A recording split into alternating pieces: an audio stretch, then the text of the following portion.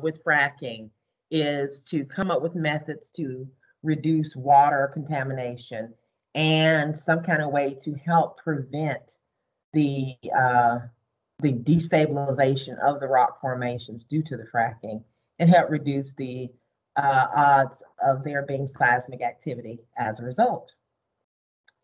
And so the next question deals with methane obtained during fracking or from coal extraction methods. Methane has a heat of combustion of 50.1 kilojoules per gram. So methane has a higher heat of combustion than coal. Coal's heat of combustion, as we saw in the previous problem, is about 30.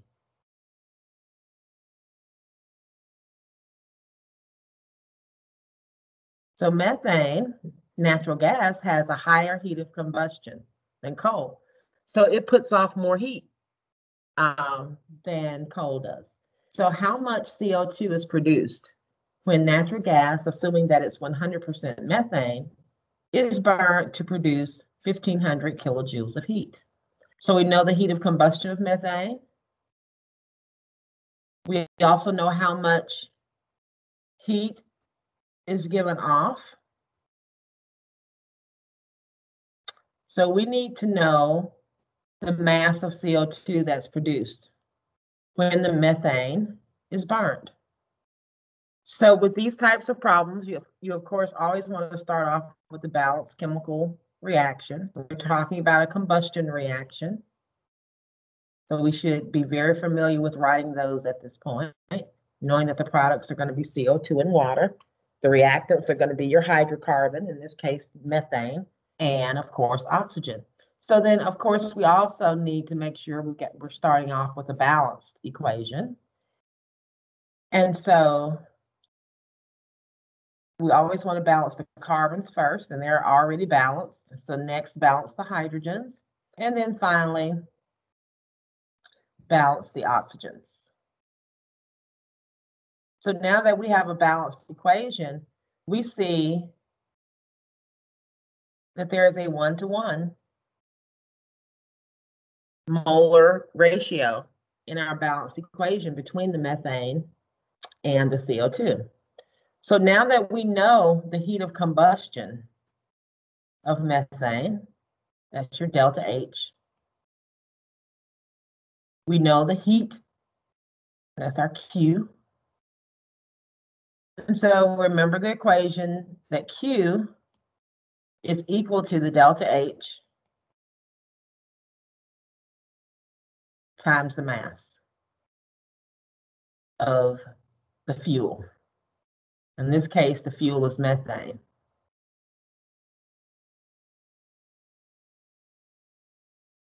So we know Q, we know delta H, so we can solve for mass of the methane. It's going to be equal to Q divided by the delta H.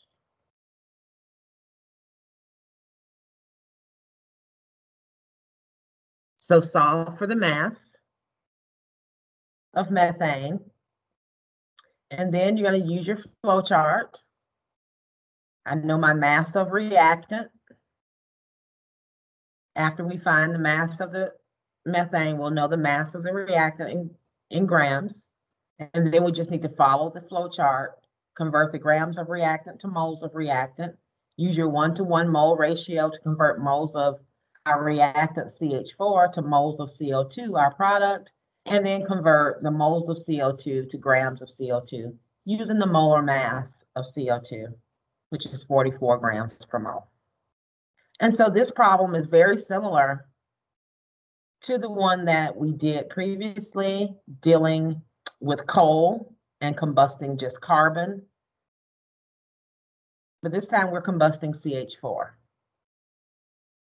That's the only difference in the way this problem works and the previous one that we did. So does anyone have an answer for the mass in grams for CH4?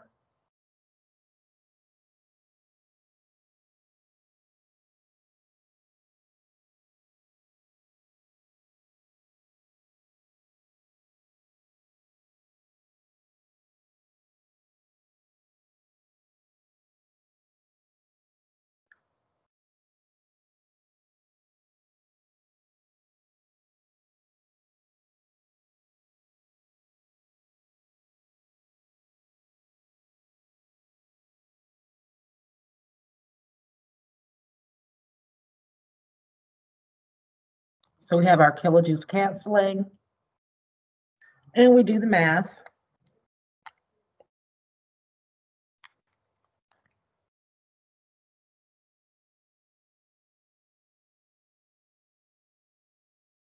So we have 29.9 grams of methane. So now we just need to do a series of conversions.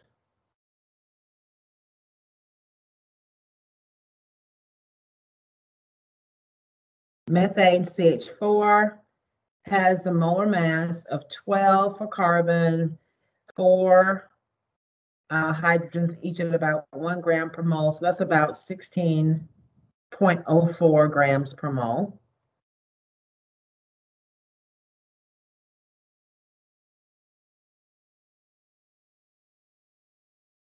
So now the grams of CH4 cancel.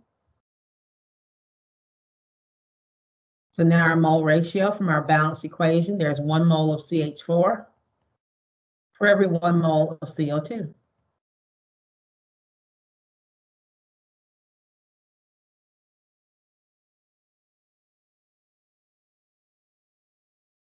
So now moles of CH4 can cancel. So now we need to convert the moles of CH4 to grams of CO2. Moles of CO2 to grams of CO2 by using the molar mass of CO2. And now the moles of CO2 cancel.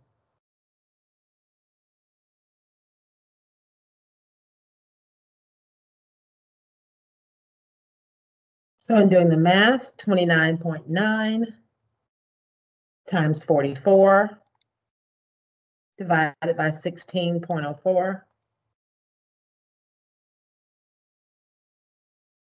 you get 82.1 grams of CO2.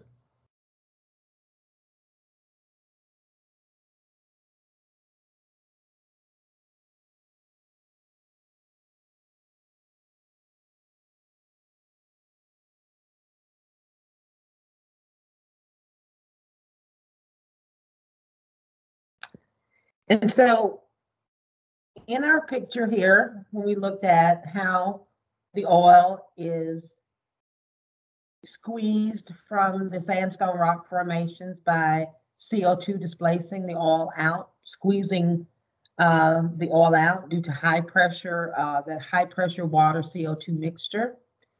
And so when that oil comes up to the surface, it is crude oil, and it contains many, many, many different components. It contains alkanes, which are hydrocarbons that only have single bonds, like our methane, ethane, propane, butane, pentane, so on and so forth.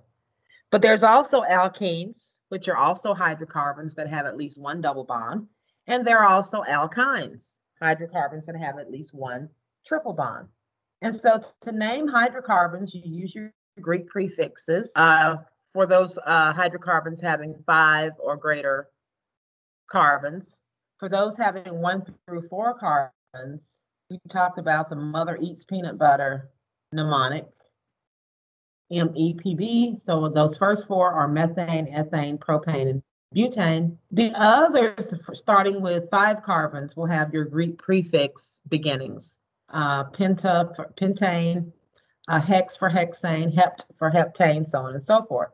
And then the ending of the name of the hydrocarbon is going to tell you whether or not it's a hydrocarbon that has all single bonds. It'll have the ending ANE. If the hydrocarbon has at least one double bond, it'll have the ENE ending. Or if the hydrocarbon has at least one triple bond, it'll have the YNE ending. And so all of these different hydrocarbons that make up crude oil are very volatile. That means that they easily get converted from a liquid to a gas. And so having high volatility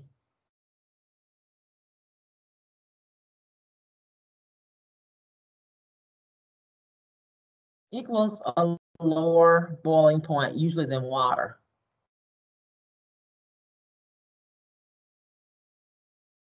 So like if you have your rubbing alcohol that you bought from the drugstore, and you leave the top off of it. And let's say the bottle is about a quarter of the way, only a quarter of the way full. And you leave the cap off of it and you go on vacation for a week or two. When you come back, a considerable amount, if not all, of that alcohol is going to be evaporated. Because if you don't put the cap back on, putting that cap on keeps it under pressure. And so it keeps it, of course, from evaporating. And so not under pressure, not with the cap on, that alcohol is going to evaporate at room temperature, especially if it's in the winter time and you leave your heat running while you're going on vacation as well. And so what causes something to go from the liquid phase to the gas phase? Well, that has to be a disruption of the intermolecular forces that are holding those liquid molecules in close proximity to each other and therefore attracted to each other. We talked earlier about one type of intermolecular force called the hydrogen bond that exists between a hydrogen atom of one molecule and either an oxygen, nitrogen, or fluorine atom in a neighboring molecule. Well, there's another intermolecular force called London dispersion forces. Hydrocarbons have these types of intermolecular forces that exist between them.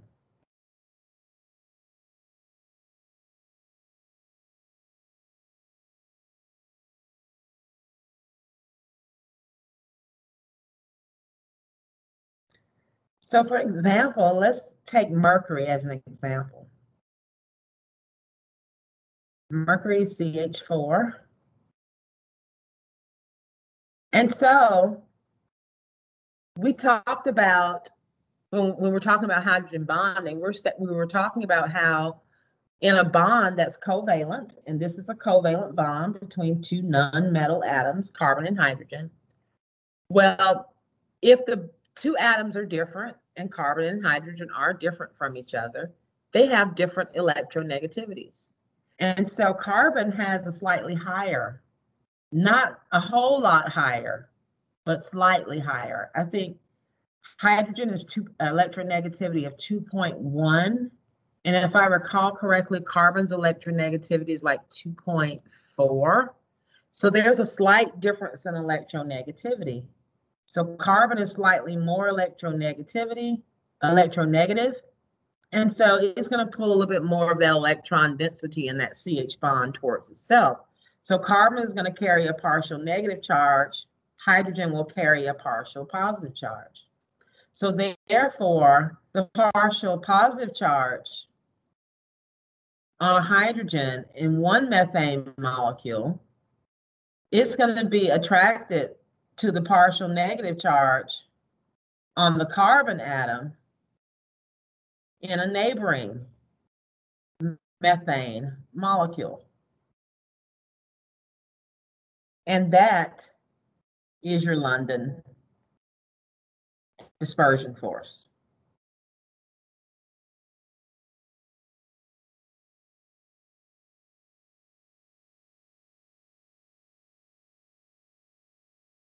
And so this picture here just pretty much demonstrates what I demonstrated with my methane example. You have a partial plus charge on one hydrocarbon attracted to a partial negative charge on a carbon atom in a neighboring hydrocarbon molecule. And so this crude oil having all of these different hydrocarbons mixed together.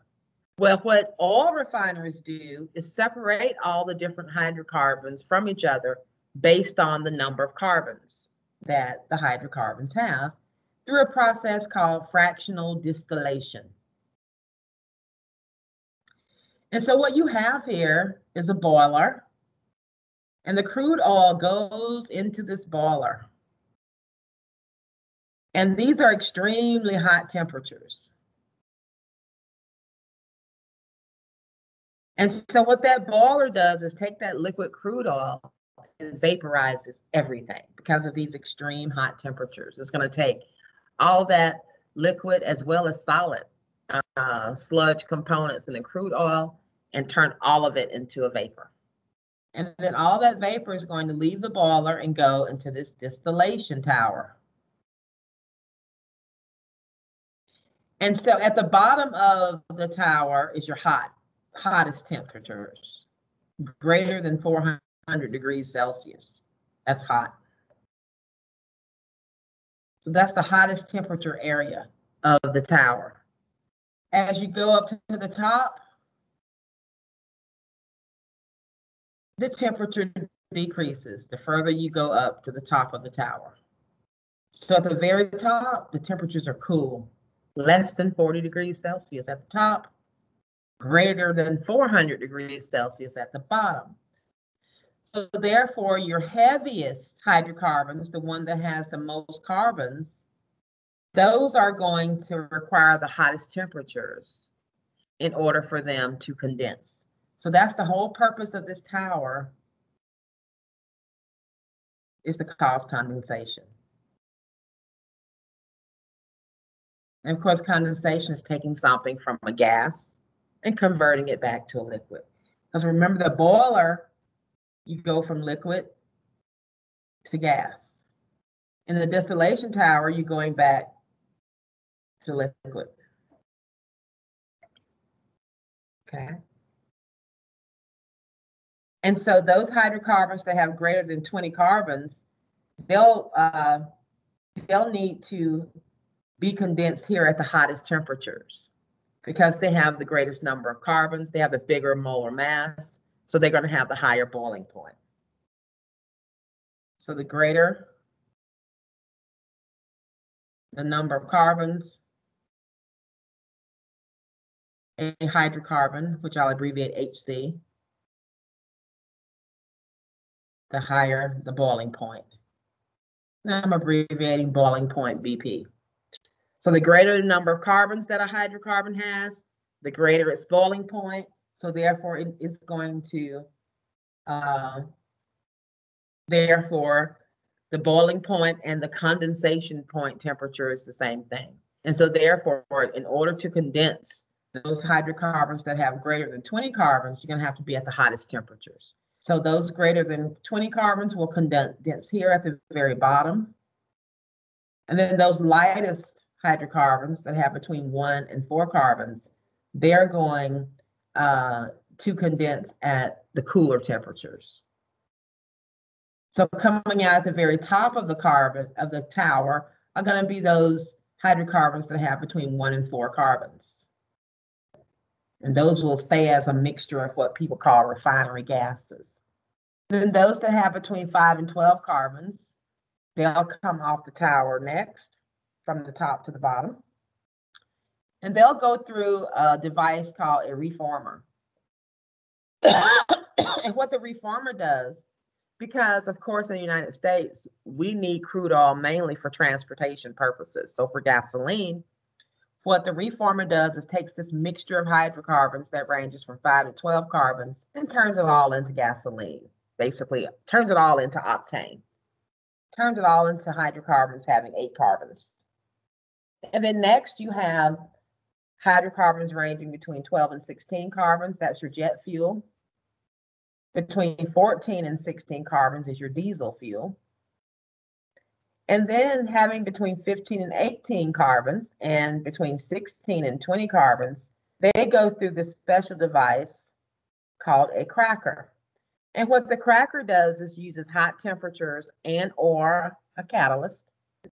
And they'll break these large hydrocarbons having between 15 and 20 carbons, breaking them up into smaller pieces. And so therefore you get your refinery gases having between 1 and 4 carbons. You get more gasoline, more jet fuel, more diesel fuel. So basically there's not a big need for these big, huge hydrocarbons having between 15 and 20 carbons. And so you basically break them apart into smaller pieces, smaller hydrocarbon pieces, which end up being your refinery gases, gasoline, jet fuel, and diesel. And then finally, your greater than 20 carbon hydrocarbons, they go through what's called a coker. And what that does is it removes all residual gas from the substance because it's now like a sludge. because it's going to be mostly in solid state. And so therefore, that's how you get your asphalt that we use to pave our roads with. And keeping it hot, it stays liquid, as we know. But once they lay that asphalt down, and it's no longer in that machine that's keeping it hot, then it's going to solidify, as we know, and that's how we get our roads. And then also coming out of the coker is going to be your industrial fuels and your lubricants, like your WD-40 and your motor oils and things of that nature. And so if we have these 3 hydrocarbons, pentane has 5 carbons, trioxane has 30 carbons. So trioxane is one of those hydrocarbons with greater than 20 carbons that are going to come out at the very bottom of the distillation tower. And then you've got propane, which is one of those refinery gases, having between 1 and 4 carbons. And you also see the melting and boiling points for each of these 3 hydrocarbons. So at room temperature, about 25 degrees Celsius, which one of these is going to be a solid at 25 degrees? Which one is going to be a liquid? And then which one is going to be a gas at room temperature?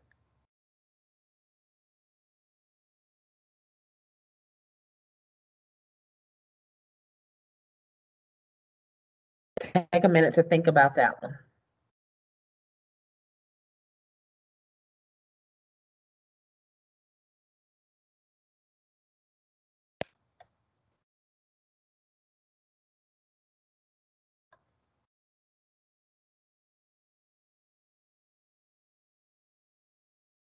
Any answers?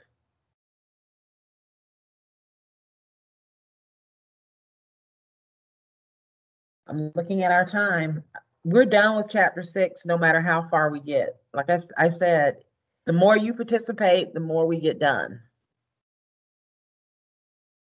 So take a look at pentane. Its boiling point is 35.9. That means it will not turn into a gas until it hits 35.9 degrees. So what will pentane be at 25 degrees? Will it be a gas? Well, I just said no, it won't. So either solid or liquid. Which one will it be? Well, you got to look at the melting point.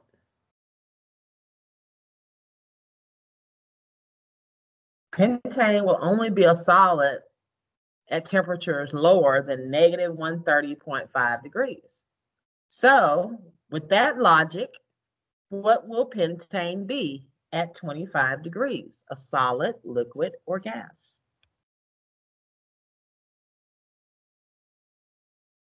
Very good, liquid. Thanks, Madison. What about trioxane? Its melting point is 65.8 degrees, but its boiling point isn't very low at all. Its boiling point is very high, 449.7. So at 25 degrees, will it be a solid? Will it be a liquid, or will it be a gas? And then think about propane. Look at its boiling point. It has a very, very low boiling point. So trioxane, thank you, Ewan, will be a solid. Trioxane will not be a liquid until it hits at least about 66 degrees. So at room temperature, 25 degrees, that's below its melting point. So Ewan is right, it will be a solid.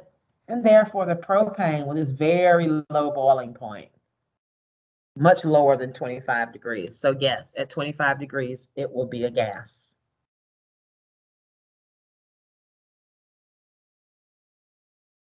And so just to review our distillation column, separating hydrocarbons by distillation depends on which specific physical property?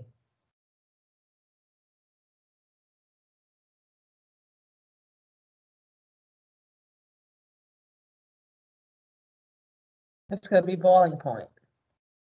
Remember we said the greater the number of hydrocarbons,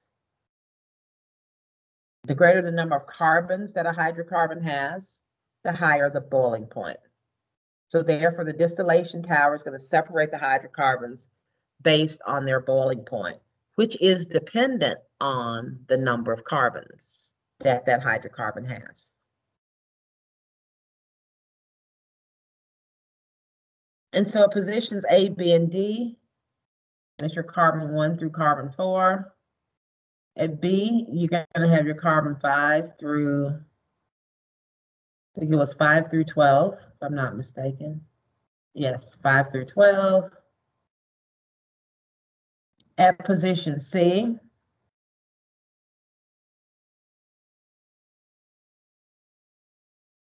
and here is your reformer. And that's just going to convert everything to gasoline. And then at position D, is where you have your asphalt. You're greater than 20 carbons, like your asphalt comes out there. And then position C is going to be, that was your reformer. So it's before your cracker, that's going to be your diesel.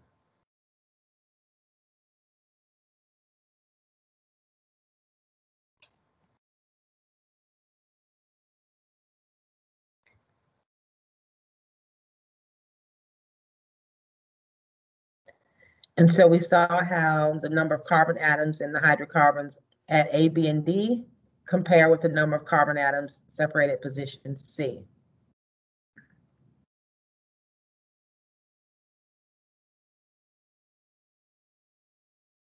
And I think I asked that twice. That's the same question as B.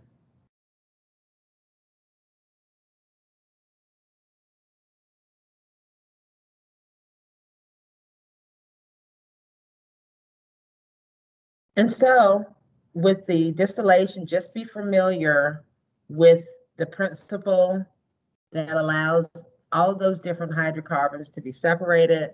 And that's based on boiling point.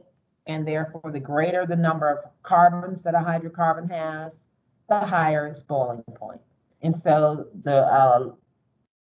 those hydrocarbons with greater than 20 carbons, those will be separated at the hottest part of the distillation column because they have the highest boiling point, and the hottest part of the column is at the bottom. The coolest part of the column is at the top, and that's where those hydrocarbons with the fewest number of carbons will be separated. So gasoline is very important, or maybe the most important product of crude oil. And so over 87% of each barrel of gasoline of crude oil, which is 42 gallons, is a barrel. 87% of each barrel is used for transportation and heating. So 87% of each barrel of oil is used for the purpose of transportation and heating. And transportation itself makes up about 50% of each barrel's usage.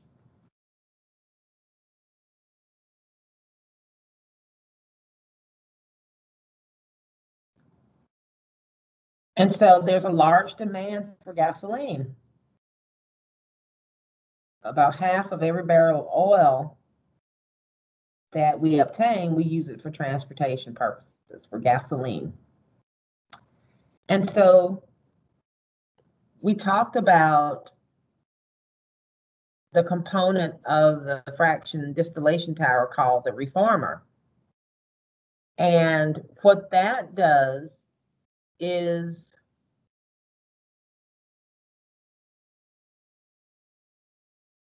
let me go back. What the reformer does is takes those carbon 5 through 12 containing hydrocarbons and transforms them so that they're all octane, basically. And in particular, isooctane, which is a particular isomer of octane, and we'll talk about that. Hopefully, we'll get a chance to get to that. This other special piece of equipment is called the cracker, And what that does is takes these large hydrocarbon compounds and breaks them down into smaller hydrocarbon compounds.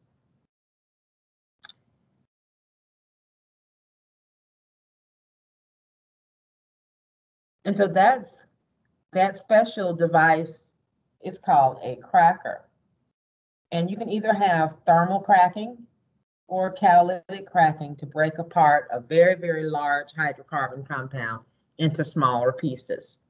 What the heat does, and it's extremely high heat, and you can, as we saw, the cracker is towards the bottom of the distillation tower, and that's going to cause the large hydrocarbon to break apart into smaller pieces. And so that takes a lot of energy to keep that special part of the column at that extreme high temperatures, that cracker at extreme high temperatures. And so to alleviate the amount of energy costs of keeping that cracker in those high temperatures, another method for cracking is called catalytic cracking by using a catalyst. By using a catalyst, you can keep your cracker at a lower temperature, and therefore you use less energy. And therefore you get the same result by using the catalyst. And so, for example, if we have a hydrocarbon that's 16 carbons in content, and we use the extreme heat of the cracker, we can break it apart into a hydrocarbon with 11 carbons, and then another hydrocarbon with 5 carbons.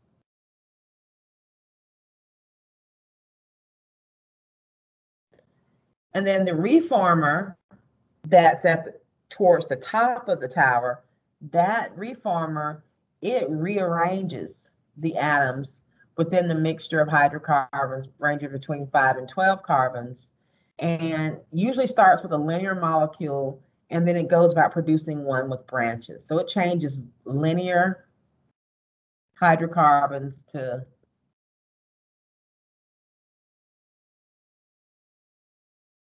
branched hydrocarbons. And so therefore what you're doing is making a different isomer. Isomers are molecules that have the same molecular formula, but the way in which the atoms are connected to each other or bonded to each other is different. And so I mentioned isooctane. That's one purpose of the reformer and the distillation tower is to take the linear form of octane and convert it into a branched isomer of octane called isooctane. Isooctane is used as a gasoline additive, and that's what prevents engine knocking. So the higher your octane rating means the higher your percentage of isooctane in your gasoline, and that will be beneficial for high performance engines and to prevent engine knocking. And so here we have some hydrocarbons: methane, ethane, propane, and butane. 1 carbon, 2 carbons, 3 and 4 carbons respectively. Their molar masses are shown.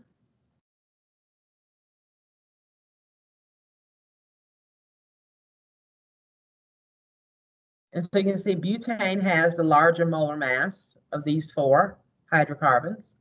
And so it also has the larger boiling point.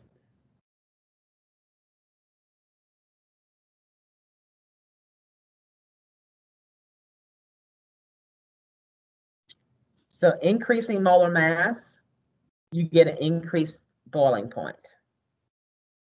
Now comparing 2,2-dimethyl-propane, which is also called neopentane, which is branched, versus N-pentane, which is linear. They both have the same structural formula.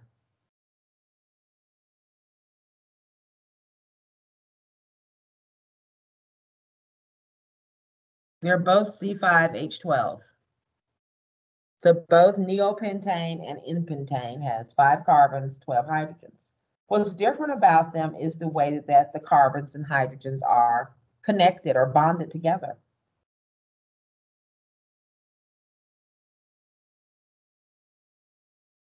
And so in just comparing the two,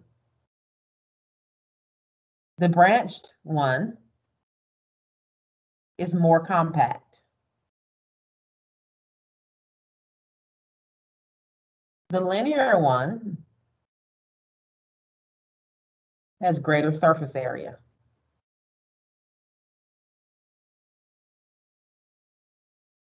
So therefore, the one with the greater surface area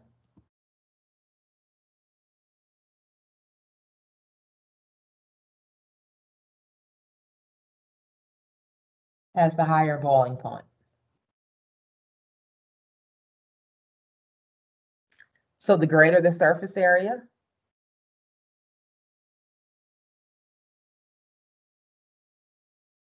the greater the boiling point. Just like the greater the molar mass, the greater the boiling point, the greater the surface area, the greater the boiling point.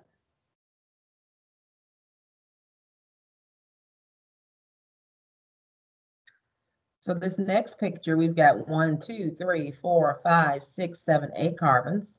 This is octane, and it's linear. So we'll call, anytime we have the linear form of the alkane, you call it the N version, the N octane, because it's linear.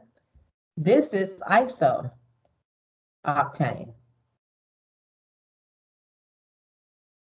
They both have 8 carbons, 1, 2, 3, 4, 5, 6, 7, 8, and 18 hydrogens.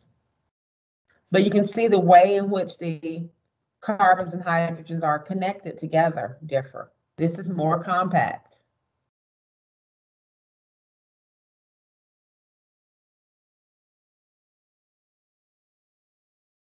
This one has greater surface area.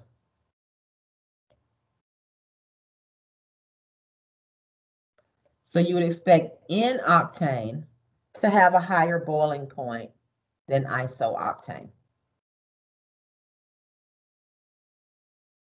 So we talked about octane ratings.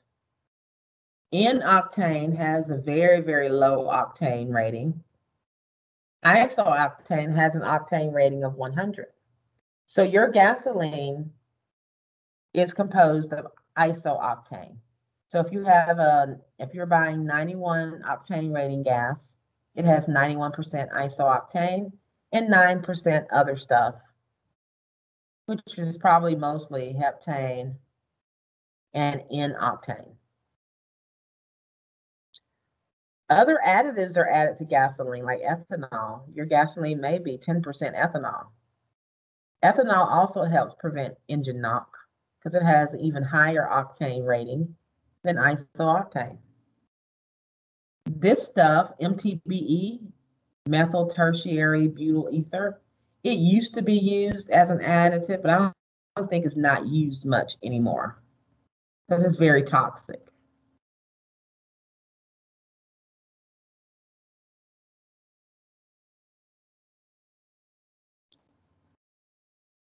So what we have in this picture, each of these dark circles, these are carbons. And then the gray circles are hydrogens.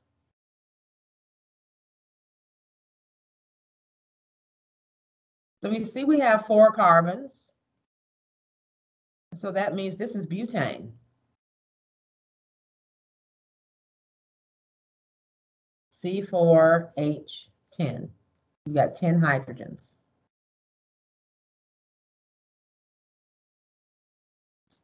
So the structural formula,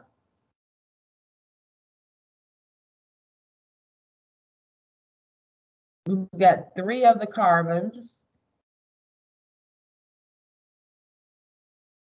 in a row.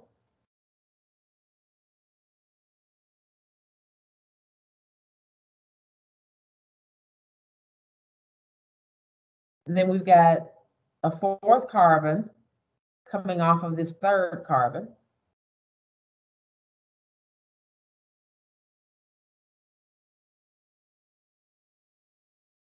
So there's the structural formula for this isomer of butane.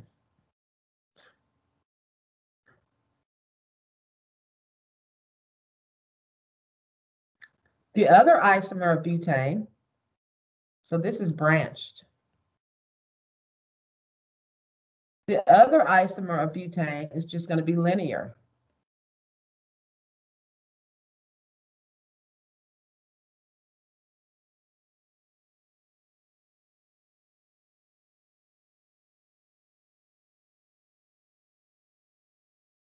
So this is C4H10. And this is also C4H10. So this is going to be isobutane, the branched one. And this is going to be N-butane. This is the linear one. So we would expect this one to have the higher boiling point. Because it's linear, has a greater surface area.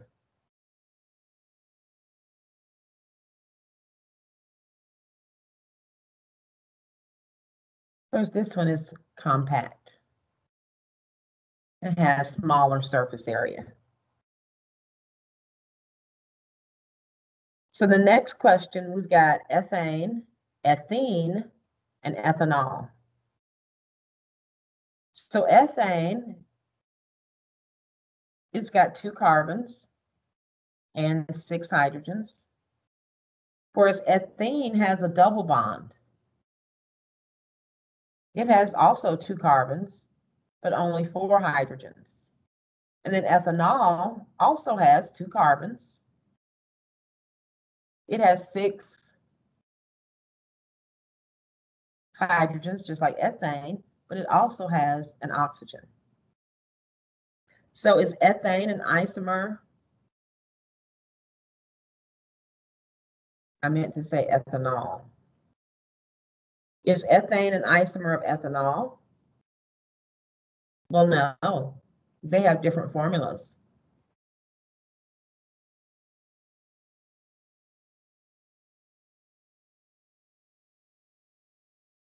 In order for 2 compounds to be isomers, they have to have the same chemical formula. They have to have the same number and the same types of atoms. The only thing different about them is the way the atoms are connected or bonded to each other. The same thing will be true if I would have asked you, is ethane an isomer of ethene? The answer would be no. Ethene's formula is C2H4, whereas ethane is C2H6. So ethane has more hydrogens than ethene, so no, they would not be isomers. And here is a reaction that involves the process of cracking. And so you have a 16 carbon hydrocarbon being broken into 2 different pieces, one with 5 carbons and one with 11. So this C5H12, it follows our alkane formula, CnH2n plus 2. Remember that from a previous lecture. And so C5H12, N is 5.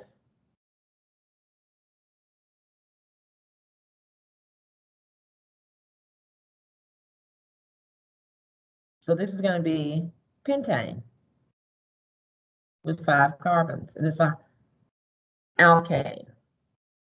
C11H22 follows the alkene basic formula when there's 1 double bond. So this has 11 carbons, so N is 11, and 2 times 11 is 22. So this would be an alkene with a double bond. So which bonds are broken and which are formed? Well, if you've got 16 carbons,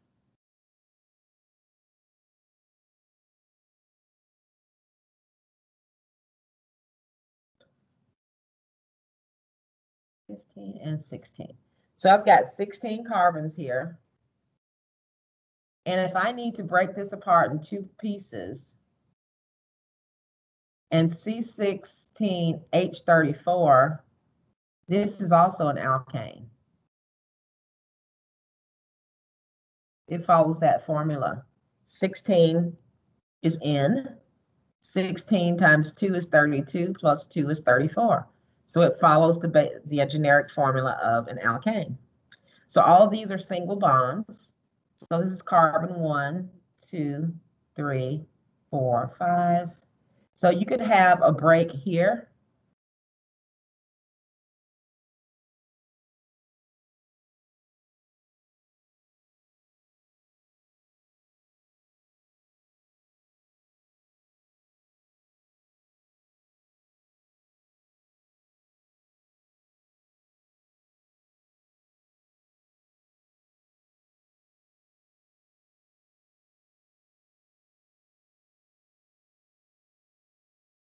Has to be bonded to 4 other atoms. So if your break happened here in the cracking process, oops, not there, here, after the 5th carbon,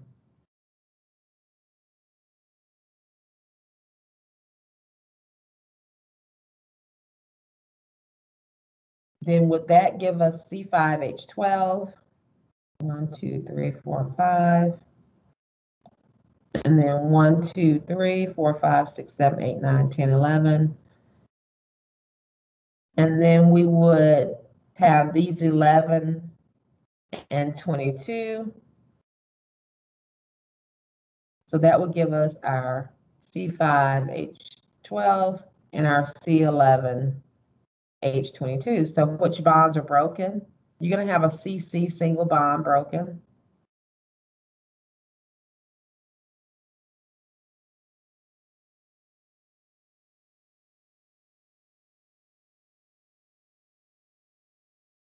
And then what bonds have to get formed? Well, we have to be forming an alkene here. So therefore, you've got to have a C double bond C, and you've got to have a CH bond broken here as well in order to have that 12th hydrogen that will come over, and then you have your double bond form.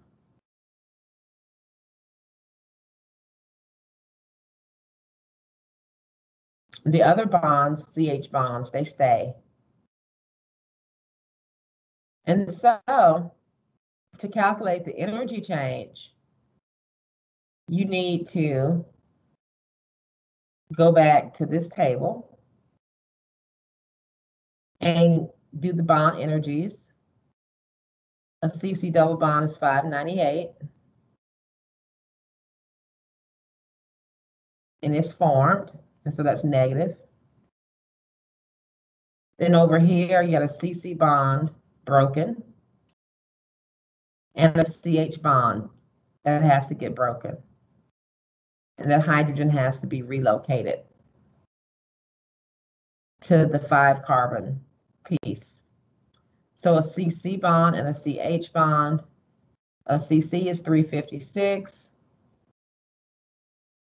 a CH is 412.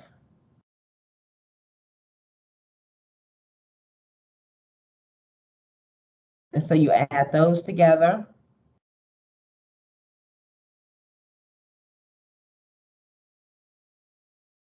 So remember, bonds broken is endothermic, always positive.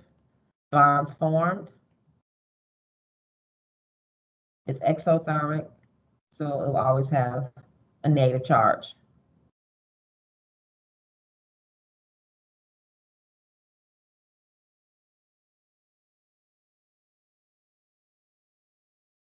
And bonds formed, negative 598.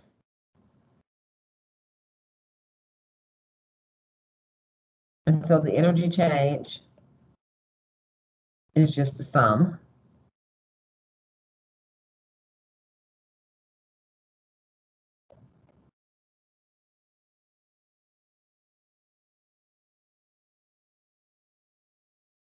And so it's going to be a positive number. And remember, this is not a combustion reaction. This is just basically a decomposition reaction, in other words.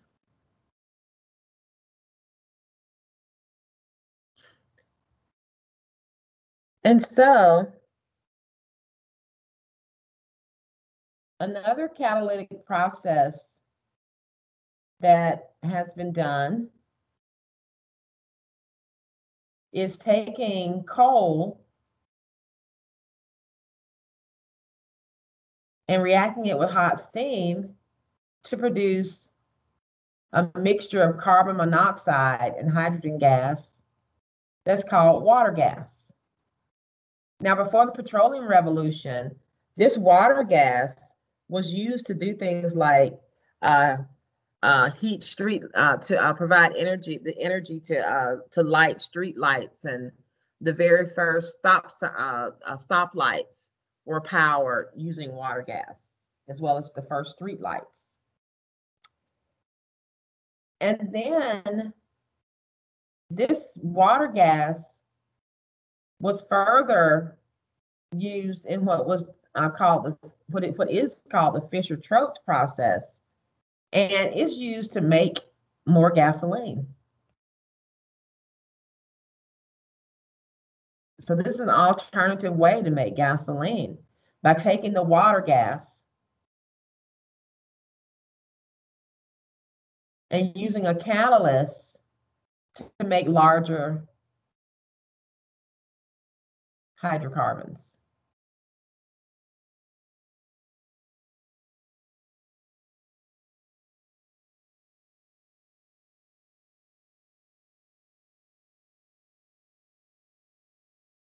So your products are hydrocarbons and water, using a catalyst to convert the water gas into a hydrocarbon.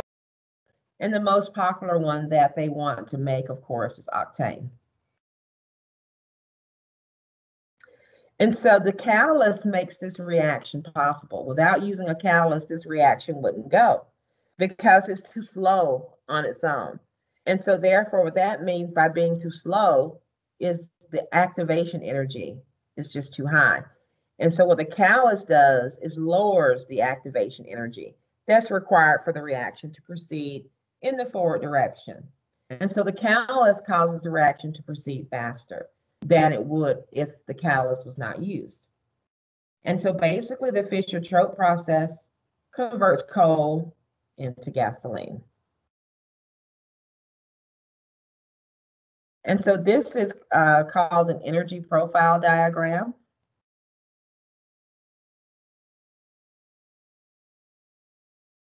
With energy on the y-axis and reaction pathway on the x-axis. The green graph is an uncatalyzed reaction, and therefore you have a very large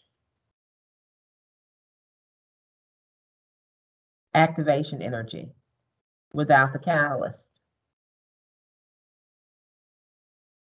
With the catalyst, which is the blue graph, you have a very small activation energy. And that's the whole purpose of the catalyst, is to lower the activation energy, and that makes the reaction go faster. You get to products much faster.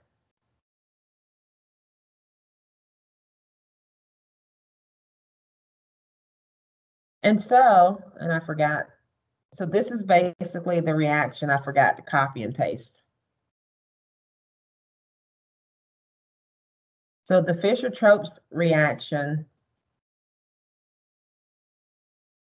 takes your water gas, which is a mixture of carbon monoxide and hydrogen,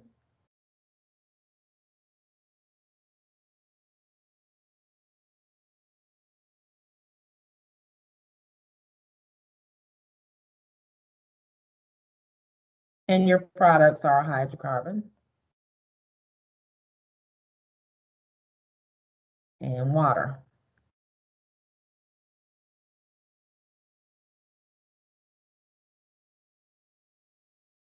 So when N is 1,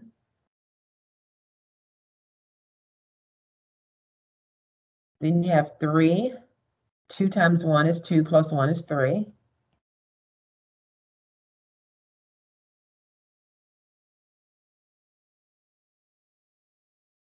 So you're making methane.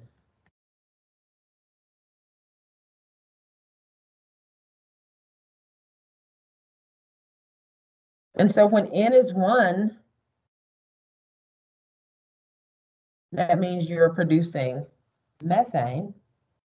And so therefore, the heat that's evolved by the reaction is going to be equivalent to the heat of combustion of methane. And so if you have larger hydrocarbons,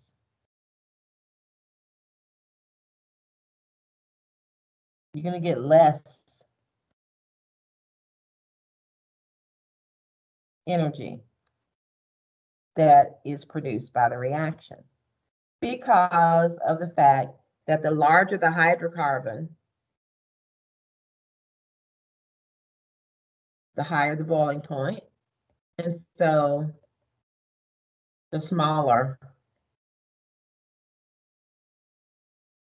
the heat of combustion.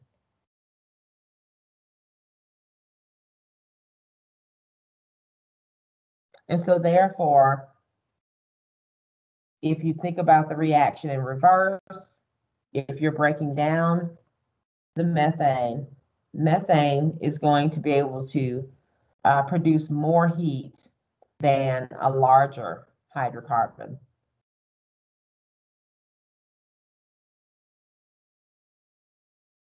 And so we are almost out of time. The last 2 sections of notes are quick notes on ethanol, which is a source of biofuel that comes from biological sources like trees or grasses or agricultural crops like corn. And ethanol is used as an additive in lots of gasolines because it has a high octane rating. And ethanol therefore oxygenates your hydrocarbon fuel because ethanol is an alcohol and contains oxygen. And then the last little section is based on what we did in lab last week. Just a review of what we talked about last week about biodiesel and the basic transesterification reaction, same one that we looked at last week in lab.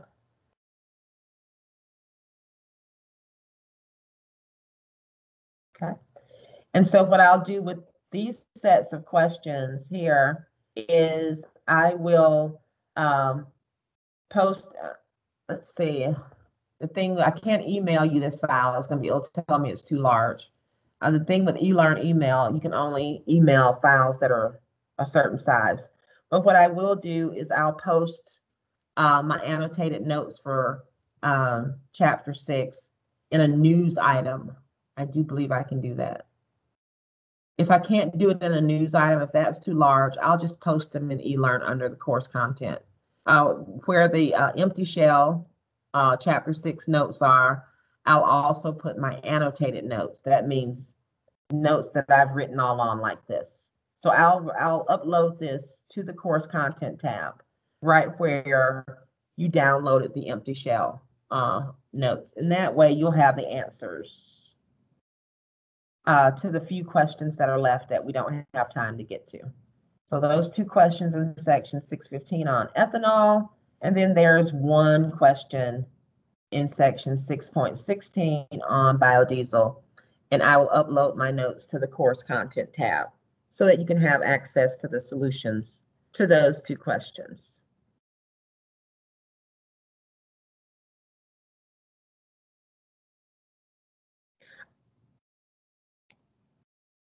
Are you talking about just the regular chapter quizzes that you get 3 attempts on? The way eLearn does it, not eLearn, I'm sorry. The way Connect does it is a person who is, let's say a student that made 100% on the quiz, their first attempt, they get 100%. But if it took you 2 attempts to score 100%, you don't get the full 100%. There's a small penalty for having to take it a second time to get a perfect score, if that makes sense. So it's not the highest attempt. It's not exactly the highest attempt or the lowest attempt. It depends on if it takes you 3 attempts to get all questions correct, then your grade will be a little bit lower than if it would have taken you only 2 attempts. And so therefore there's a small penalty for having to use more than 1 attempt to get all of the questions correct. But it's not a big penalty.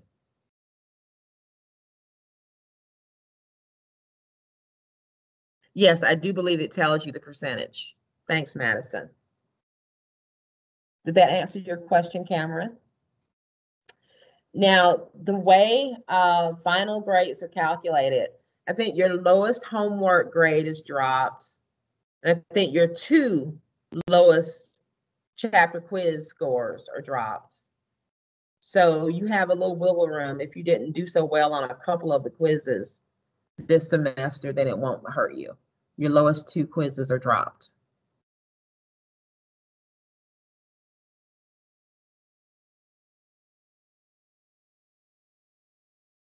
Any other questions?